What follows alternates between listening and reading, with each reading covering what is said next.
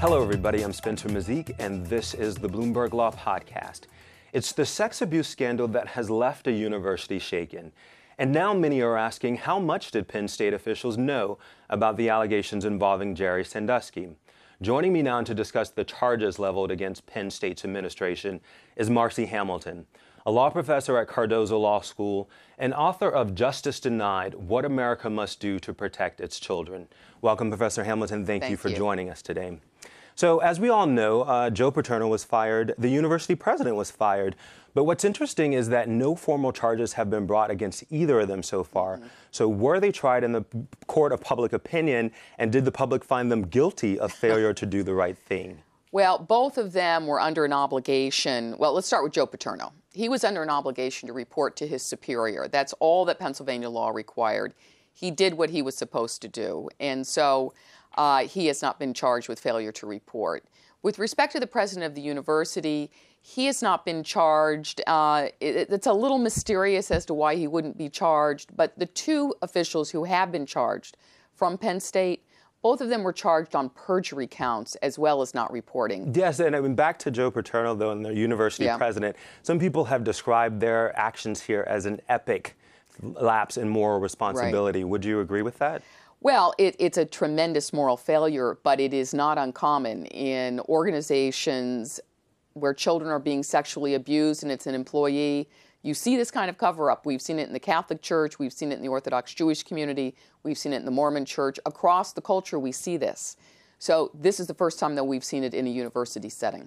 Okay, and so turning to the two university officials, like you said, who were charged with failure to report the sex abuse allegations there, Tim Curley and Gary Schultz. Based on the grand jury report, what do we know about what they knew of the allegations?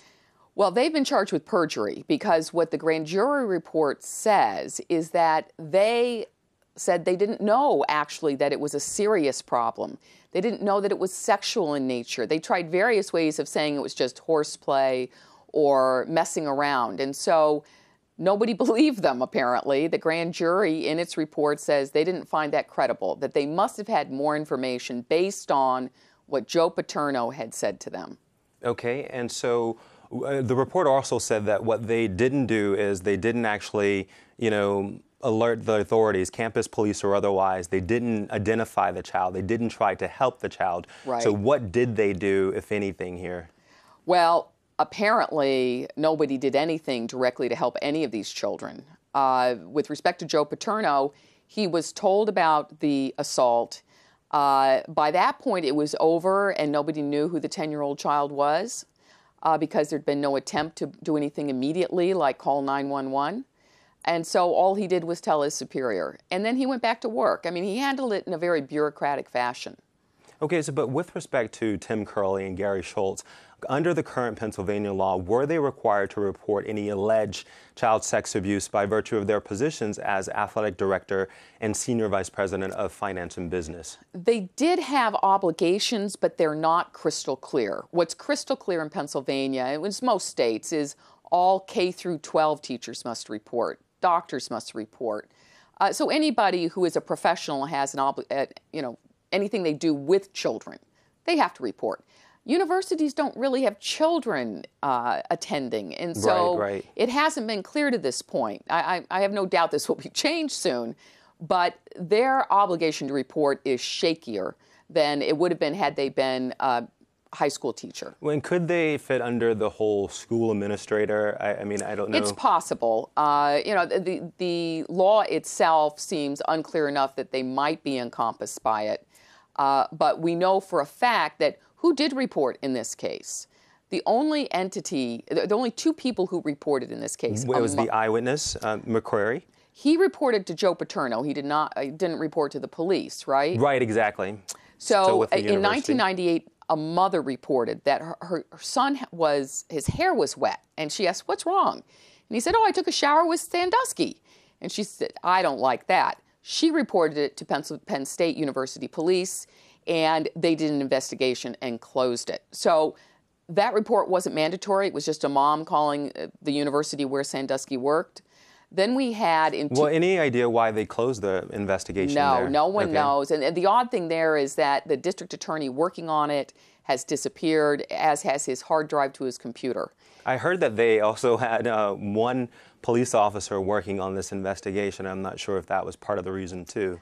Yeah, we don't know exactly why that investigation was closed. It's not unusual for an original report about sex abuse by an individual to end up not being followed through.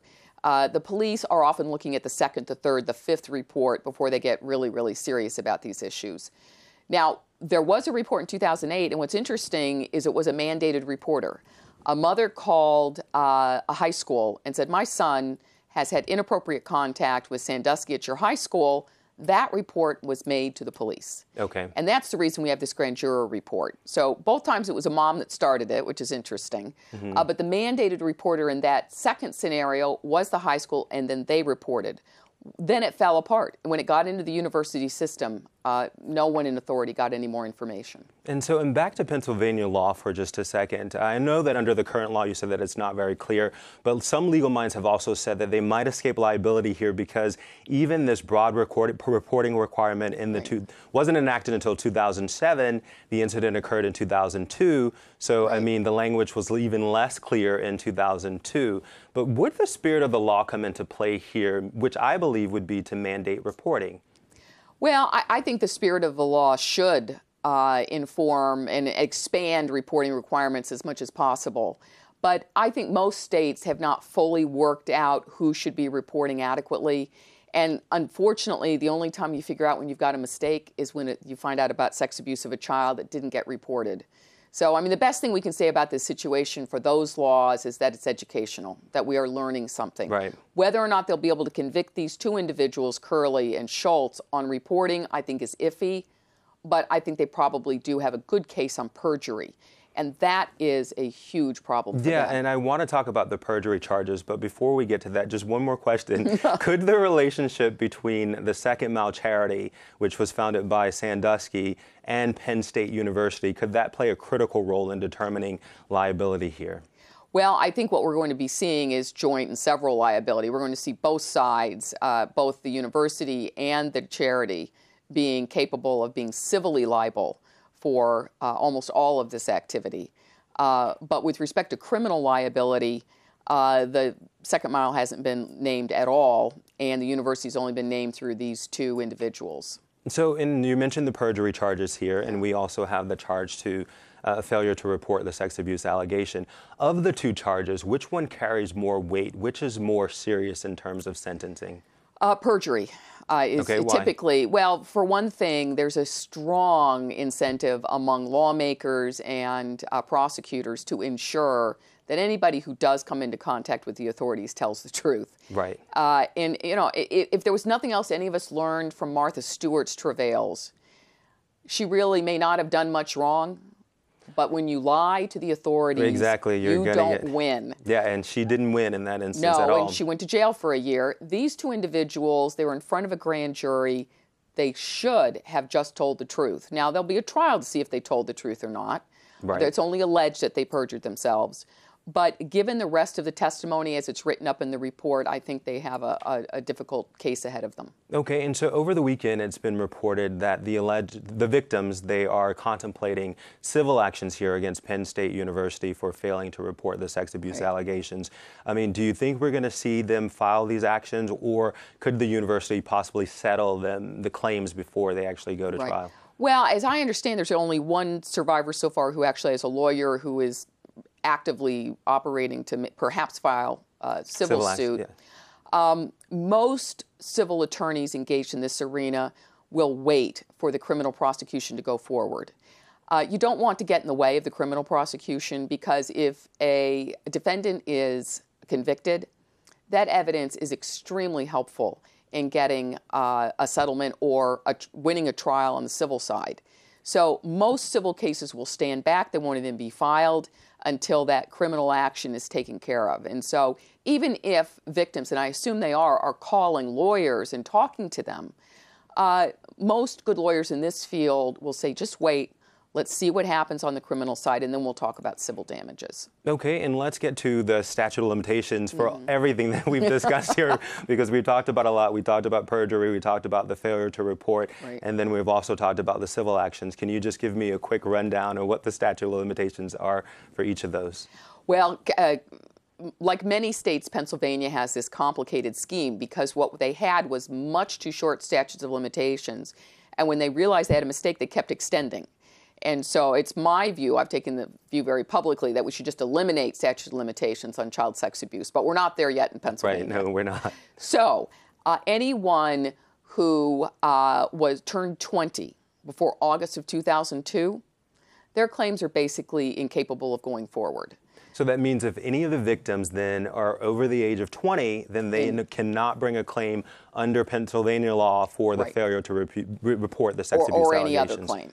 Okay. So the child sex abuse claims are generally not permitted after that age. So it was a very short time, and if you're 20 years old, then you're out. So Second Mile was established, I believe, in 1977. Yes, it was. So, you know, abusers don't start in midlife. We can assume that if all of these allegations turn out to be true, that there are victims going back before the statute of limitations that may well have expired. So there's this cadre of victims all over the state of Pennsylvania who've been shut out. So that's the first barrier. Now, as of 2002, a victim would have up until the age of 30. Okay. If they're not 20 yet, they get up until 30 to file a civil claim. Okay. Which, as I understand, so that's a little bit more time there. It's a little bit more time. Most victims don't come forward until their 30s, 40s, 50s. So it's still short, but it's better. Now, with respect to the criminal claims, as of 2005, that time deadline was extended to 50 years old. Oh, okay. So, but you still have this question of were they 20 this date, were they 30 this date, were they 50? But it's complicated. Of all the victims that I've seen described in this one report, it looks to me like most are within the statute of limitations pretty easily. Okay, so we'll see what happens then. Well, thanks very much for sharing your insight with us today on a story that is tragic on so many levels. Thank you. Marci Hamilton, a Cardozo Law School professor. For more information on this or other topics, log on now to BloombergLaw.com. Bye, everybody.